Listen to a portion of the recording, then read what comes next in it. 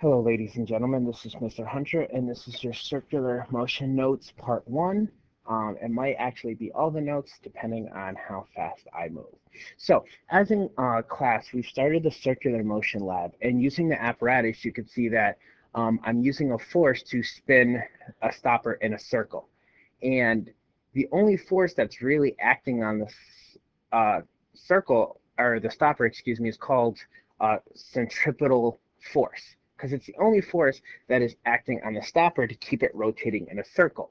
You can think about it as the same way as those rides at the theme park where you're getting stuck to the wall, and really the only thing that is holding you to the wall is the wall because of Newton's laws. So, in centripetal force, imagine I have this circle here and I'm spinning the stopper in a circle, and I'm going to spin it in a clockwise direction, right? So we're going to analyze the motion when the stopper gets to the bottom of the circle.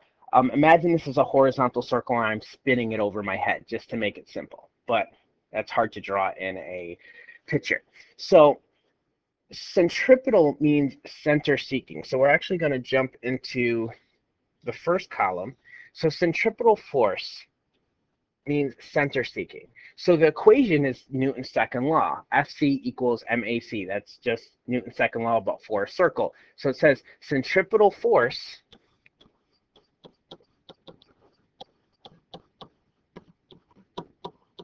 equals mass times centripetal acceleration. So mass, which is in kg, and then acceleration, which, as you know, is meters per second squared. And then centripetal force is measured in newtons. So centripetal, the definition, means center seeking.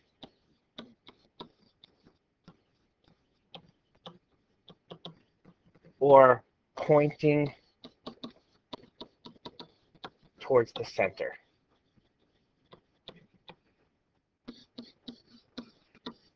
Which means that when we refer to, remember, force and acceleration are both vectors.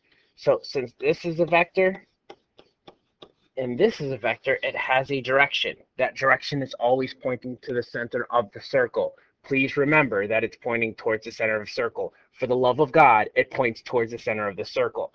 The reason why I'm so adamant about that is because whenever a student says, what's the direction of the centripetal force, they always put something wrong, because centripetal force is always pointing towards the center. Centripetal acceleration is always pointing towards the center. So whenever the stopper, or wherever the stopper is on, like stopped on the circle, and if they said, what's the direction? It's always pointed to the center. So in this case, the center, the direction of the force would be north or up, because that's where we're analyzing the stopper. And the direction of the acceleration, once again, centripetal acceleration, center seeking, it's pretty straightforward and easy, is also pointing north or up, because it's always pointing towards the center of the circle. Now, velocity is a different case because of Newton's first law. An object in constant straight line speed and an object at rest will stay at rest if the forces are balanced. Right now, the forces aren't balanced. The only unbalanced force you have is the centripetal force pulling a stopper towards the center. However, if we were to let it go, and I'll demonstrate this in class, according to Newton's first law, it's going to fly in a straight line at a constant speed. So the direction of the velocity would be west, because that's north and that's east. So since I'm spinning the stopper in a clockwise direction, it would, if I were to let it go at the bottom, it would fly out towards the west. And remember, this is a horizontal circle. So that's really all you need to know in terms of some of the physics behind circular force. Now, as we discussed in class, the distance that this guy travels is the circumference of the circle, because it goes all the way around the circle. So distance in this case equals circumference.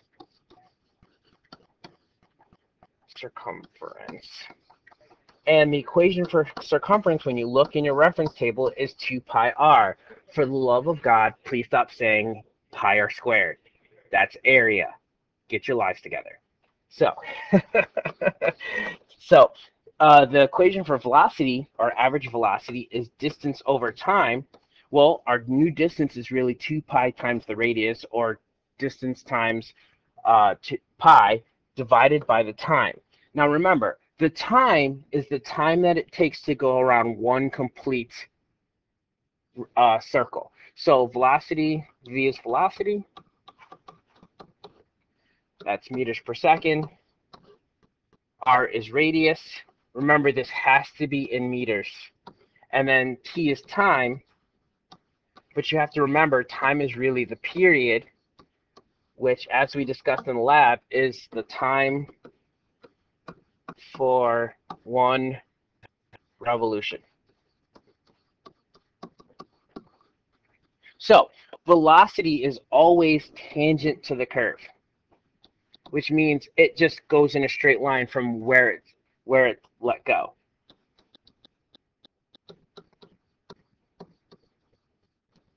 So it's like straight line away from the circle is another way you could think about it. Straight line away from the circle. And we know this because Newton's first law states, for the sake of time, an object at rest will stay at rest, an object in constant straight line speed will stay at constant straight line speed unless acted on by an unbalanced force. You should know that by now. You can also write it in, and you have your previous notes to look at. I'm just trying to save time on the video. Now, centripetal acceleration is a little different than before. And I'm just going to give you the equation. I'm not going to worry about deriving it for you because it'll probably confuse you more. But centripetal acceleration equals v squared over r. And this is in your reference table. And once again, v is just velocity. So I'm going to just clone this and drag it over. Or maybe not.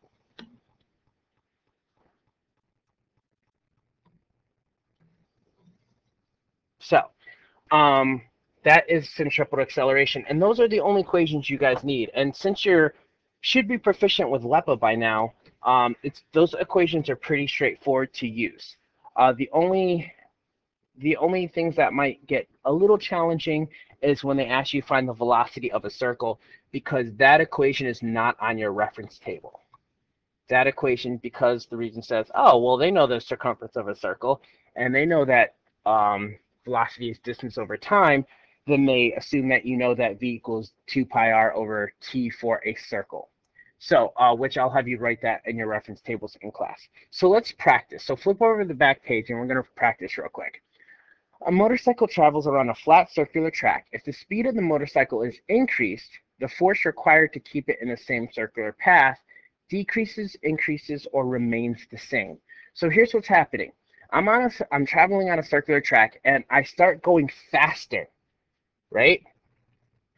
In order to stay on the track or keep the same radius, what will I have to do with my force? So think about this. The basic equation is Fc equals m/ac.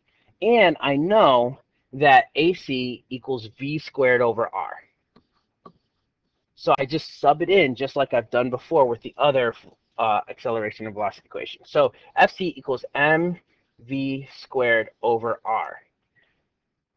So we have a direct relationship between velocity and force. And so it's my velocity squared, but they just said increase, they didn't say doubled or tripled or whatever. So if v goes up, in order to keep the equation balanced, f has to go up, right? Because you can sub in numbers if you really wanted to. Like I could say, hey, v is 1. What does f have to be? F has to be 1 to match. Remember law of 1 from math, I can set everything else to 1. So m and r could be 1. And so if v is 1, f has to be 1. And then if v is 2, 2 squared is 4, f has to be 4. But once again, it increases. So once again, using the equation, we can answer our question. The diagram shows a 2-kilogram model airplane attached to a wire. The airplane is flying clockwise in a horizontal circle of radius 20 meters at 30 meters per second. So we can pull out some important information. They give us the mass. Cool. They give us the direction for its circular motion. We care about that. They give us the radius. R is 20 meters, so R equals 20 meters. And they give us the velocity, V equals 30 meters per second. Let's see if we need it, but I'll tell you right now, maybe this problem we won't, but I know we will in the future. The centripetal force acting on the airplane at the position shown is directed toward point blank. Now, you're gonna pause the video before I give you the answer, but choose your answer now and pause the video. Or pause the video and then choose your answer. Yeah, that's what I meant. So anyways, remember, centripetal is center seeking, pointing towards the center. Center seeking, pointing towards the center. So that should make it evident that the answer is C, because it's centripetal force, it's pointing towards the center. They might have actually said, hey, is it pointing towards the south or north or east or west? And since it's going in a clockwise direction, it would be pointing south. Okay, and I think there's only one or two more problems to do. So now we have the same problem, but this time they're asking us to find what is the magnitude of the centripetal acceleration of the airplane. Well, they gave us the object's mass, which I believe was 2 kilograms. They gave us the radius, which was 20 meters, and they gave us the velocity, which was 30 meters per second. So we have F equals MAC, but we don't have A, so we have to figure it out. So A equals V squared over R. So then, just doing math real quick, I get 30 squared over the radius, which is 20, and then all of that is multiplied by the mass of 2. And how am I doing that? F equals MAC. So F really equals mv squared over R. So then I'm saying centripetal force equals 2 times 30 squared divided by 20. So let's see, that cancels out, becomes 10. And then 30 squared, what is that, 900? So 900 divided by 10. So I should get, what, 90 meters per second squared if I'm doing my math correctly off the top of my head. And that gives you the answer of 4. And that concludes your centripetal force notes.